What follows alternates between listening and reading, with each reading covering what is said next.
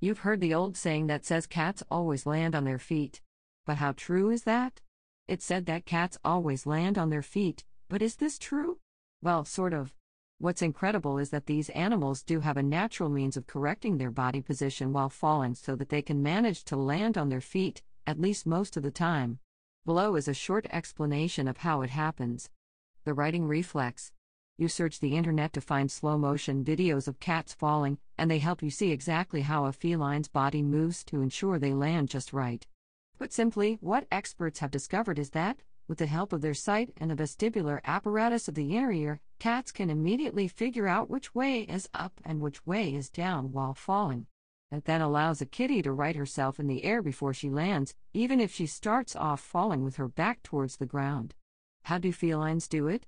Thanks to their flexible spine, they can twist easily, and that helps them change the position of their body even in free fall. The head will rotate first, along with the upper body, before the back of the body turns so that all four paws are facing the ground. Once in the right position, the cat's body will even relax and spread so that it acts a lot like a parachute. The claws are extended for gripping the ground upon landing, and the back is flexed to help prepare for the landing.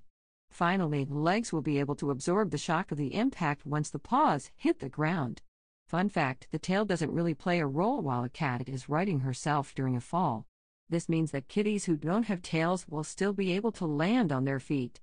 Even kittens can do it. When it comes to landing on their feet, it's all about natural instinct. Kittens don't need to be taught how to do this. In fact, the reflex might be seen in kittens as young as 3 weeks old, but it will usually be fully developed by the time they reach 7 weeks of age. It doesn't always result in an injury-free landing.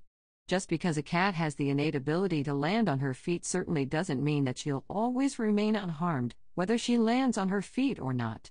Falls can definitely cause injuries, from minor to severe, and they can even cause death.